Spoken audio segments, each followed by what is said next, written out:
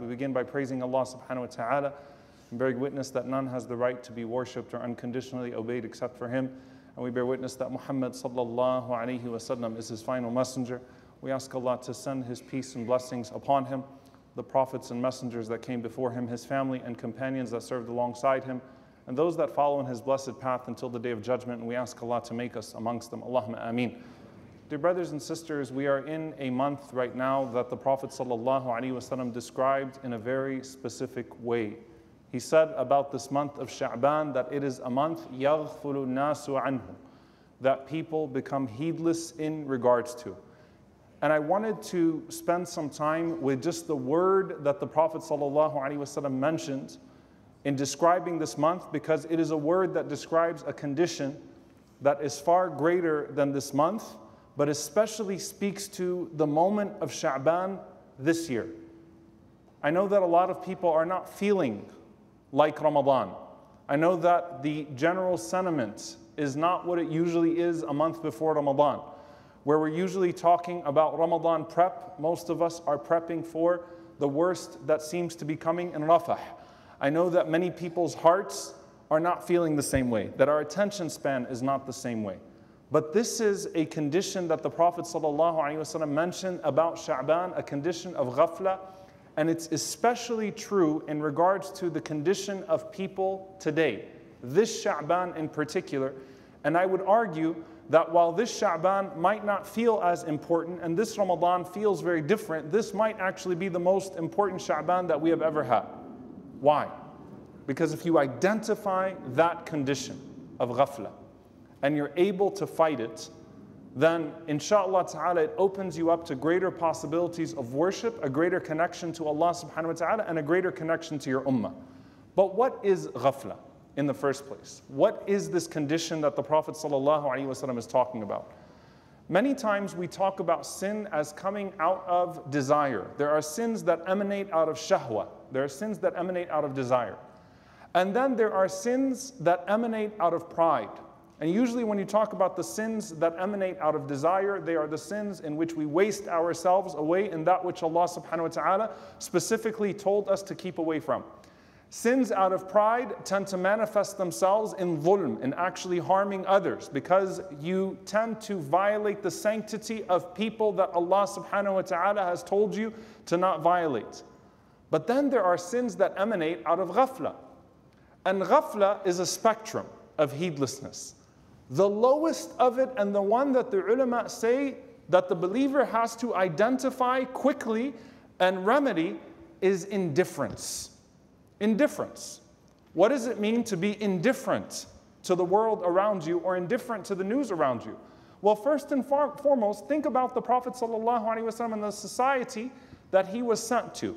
How many people do you think heard the message of Islam, heard the Prophet ﷺ preaching, and said to themselves, you know what? This isn't really that important to me right now. This seems to be an affair that belongs to Quraysh, that belongs to some of the elites and the nobles, that concerns the pilgrimage and some of the structure of Meccan society, but it really doesn't bother me or concern me as an individual. Meaning they simply did not even bother with the inquiry while the Prophet ﷺ was in their midst. And you would be surprised to know that this actually was the majority of people in Mecca. It kind of flips the whole seerah lens for you when you think of it that way. The majority of people just didn't care enough to get involved. And how do we know that? By the sheer amount of numbers that embraced Islam in Fatih Mecca and the conquest of Mecca. The sheer amount of people that were present in Mecca that day. How many persecuted the Prophet ﷺ? You could name the majority of them. And it was usually a familiar few. How many followed the Prophet ﷺ? 100 or so in those early days? How many just observed and remained in a state of ghafla, a state of indifference? The majority said, you know what? They'll settle this affair amongst themselves, and at that point, when I have to make a decision, when it is right at my door, then I'll make a decision, because that's the condition of most people. And then maybe that ghafla gets a little bit more disturbed when you see some of the torture that's happening, right? Where, wait a minute, now they're pulling the slaves into the streets. They're dragging them. They're beating their own brothers, their own cousins, torturing their own sisters. This is disturbing me a little bit more, but you know what? At the end of the day, even that became commonplace in Mecca. It became normalized. Where in the beginning, Abu Jahl tested the limits, the Fir'aun tested the limits, and eventually it becomes normalized. And most people will say, you know what? That's not my brother. That's not my sister. That's not my tribe.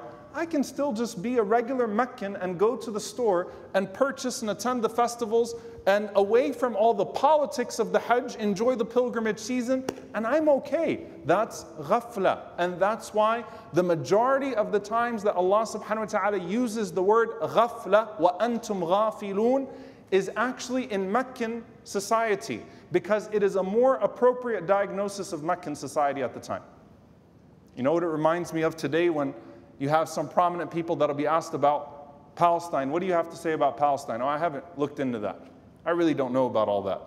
I don't care. When they say silence in complicity is complicity, you better believe silence is complicity when over 30,000 people have been killed. Yes, silence is absolute complicity. What do you mean? I really don't know about all those kids, and I can't diagnose all of that. You know, it's too much for me to get involved with, too complicated. It's not, Palestine's not here at the end of the day. That's a lot of people around you, by the way. A lot of people around you that drive around, they see the protests, they see the news, they flip and say, you know what? I'm just getting home from work today, and I just want to watch something that's going to be entertaining. I'm really not that interested in that. And you know who knows that ghafla better than anyone else? The Israeli government. Why do you think in the most watched sporting event in America, hundreds of millions of people are tuned in to men who are paid thousands and millions of dollars in full pads, who have their names on their jerseys? While Israel carries out the most brutal assault on Gaza to date, matching the time of kickoff, knowing that most people are not going to bother inquiring why there's an image that's popping up on their social media feed of a young girl that's dangling without her legs and brutalized over a wall. That's ghafla.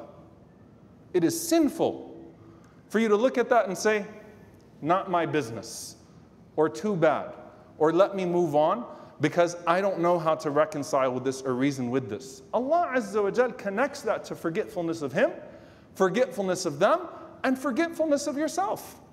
That's ghafla, a state of ghafla. It's indifference. And subhanAllah, the ulama mentioned that ghafla is the predecessor to dalala, to going astray.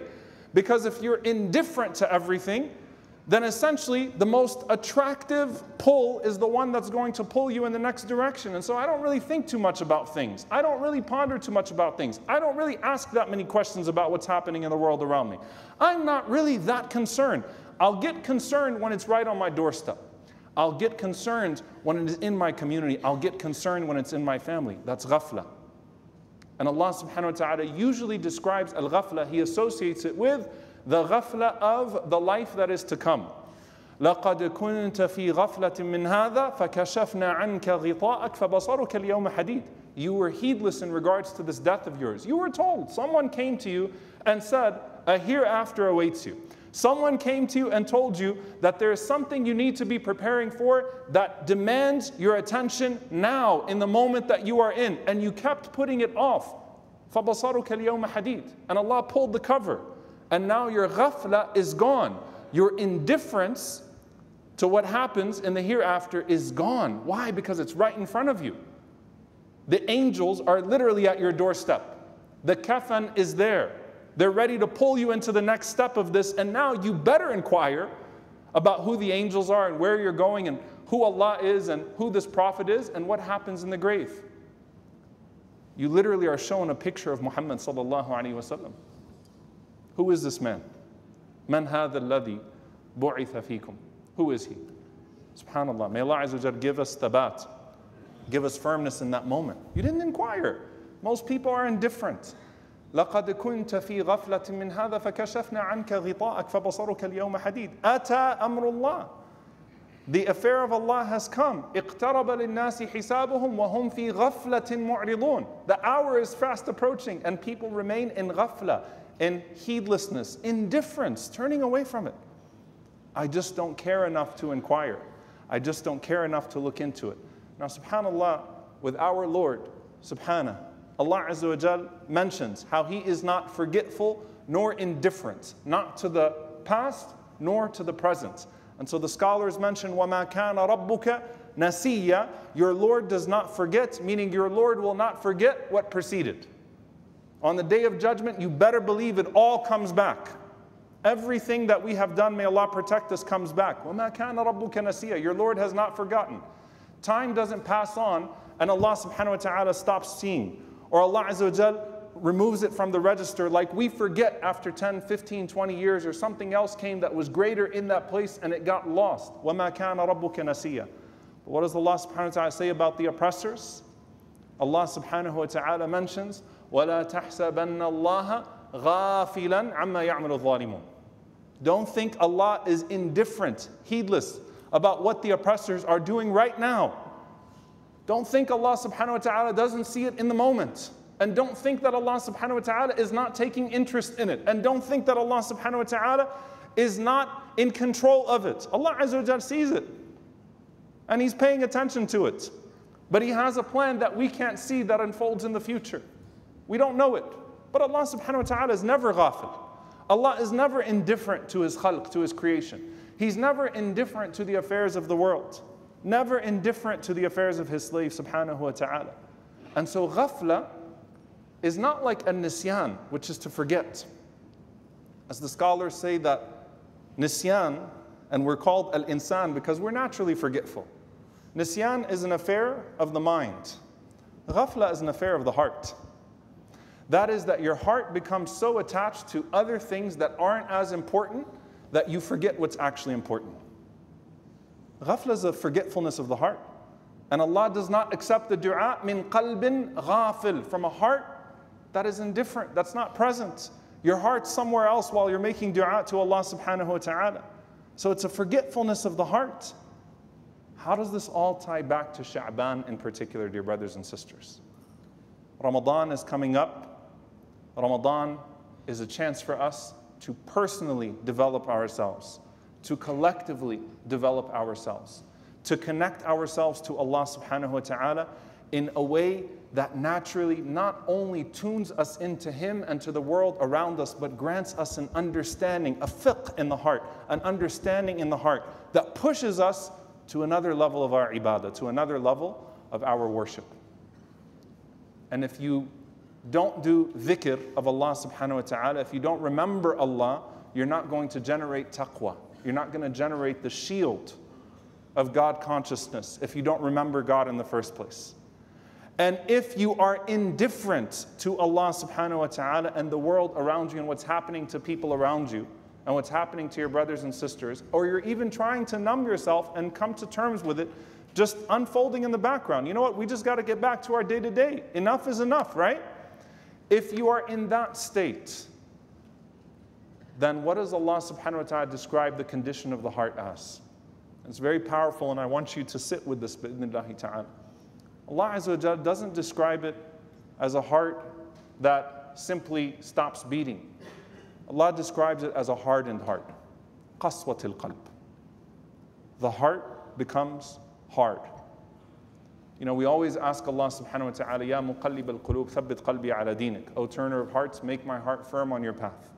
We ask Allah subhanahu wa ta'ala for the khashya of the qalb, the awe and the fear and the humility of the heart to Allah subhanahu wa ta'ala in our hearts. We ask Allah subhanahu wa ta'ala to protect us from hard hearts. And what softens the heart? The remembrance of Allah subhanahu wa ta'ala and the remembrance of those people, encountering them, putting your hands through the pages of a mushaf from now in this month of Sha'aban, not waiting for Ramadan when everybody else is holding a Quran around you, putting your fingers, your hands through the pages of the mushaf right now and starting to read your Quran right now in a month that people are not paying attention. And then the Prophet ﷺ said, "An yamsah ra's al-yatim," accompanying the orphan, caressing the hair of an orphan, being present with those people as much as possible. Those are the things that soften your heart. Put your hands there so that your heart is there. Let your tongue not be heedless so that your heart does not become heedless. Let your attention be focused so that your intention does not become corrupted. This is the month where you generate the focus so that when Ramadan comes around, the moment that we see that hilal, the moment that we recite the first night in Taraweeh, the moment that we make our first intention, we have already cleared the distraction and focused ourselves and removed the heedlessness, removed the indifference to say, Ya Allah, this is a Ramadan in which we are coming to you with our hearts broken in more ways than one. Ya Allah, we're coming to you with hearts broken in more ways than one. Ya Allah, here is my heart and I'm asking you to mend it for me. May Allah subhanahu wa ta'ala allow us to meet Ramadan with hearts that are in the right condition, hearts that are attentive. May Allah subhanahu wa ta'ala increase us in the deeds in Sha'aban that prepare our hearts properly for Ramadan. May Allah subhanahu wa ta'ala never make us amongst those whose hearts become hardened so that we oppress others without even thinking about what we are doing, or that we ignore the oppression of our brothers and sisters without even considering their plight. May Allah subhanahu wa ta'ala alleviate the plight of our brothers and sisters in Gaza. May Allah subhanahu wa ta'ala protect them in Rafah. May Allah protect them in every single place that they are in. May Allah subhanahu wa ta'ala descend upon them tranquility. May Allah subhanahu wa ta'ala make firm their feet. May Allah subhanahu wa ta'ala make firm their hearts. May Allah subhanahu wa ta'ala allow them to be granted victory over their oppressor. May Allah subhanahu wa ta'ala in this month where He never, ever on any day loses sight of us, may Allah subhanahu wa ta'ala show us a miracle in regards to our brothers and sisters over their enemies. And may Allah subhanahu wa ta'ala purify our hearts and put our hearts in focus upon that which is important to our journey towards Him. May Allah subhanahu wa ta'ala make us amongst those that seek His pleasure day and night, every day of the year, and that pay attention to His creation day and night, every day of the year, seeking that which is pleasing to Him. Allahumma ameen. أقول قولي هذا واستغفر الله لي ولكم ولسائر المسلمين فاستغفروه إنه الغفور الرحيم.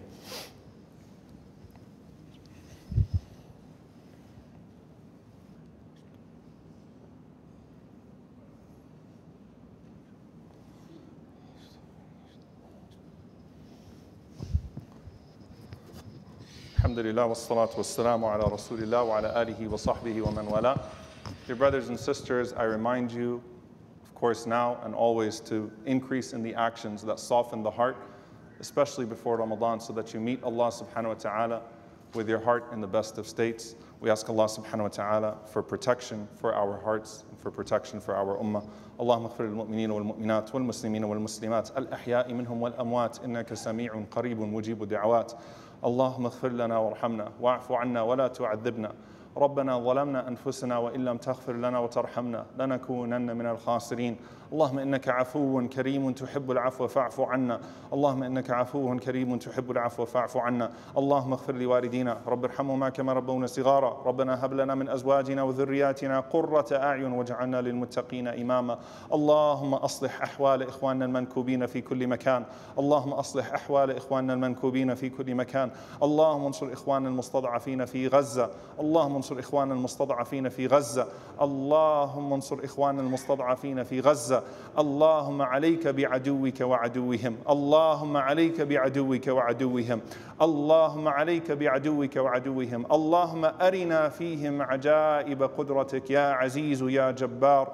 عباد الله، إن الله يأمر بالعدل والإحسان وإيتاء ذي القربى وينهى عن الفحشاء والمنكر والبغي يعظكم لعلكم تذكرون. فاذكروا الله يذكركم واشكروه على نعماء يزد لكم ولذكر الله أكبر والله يعلم ما تصنعون. وأقم الصلاة. Brother, just move forward. Just move toward your right side.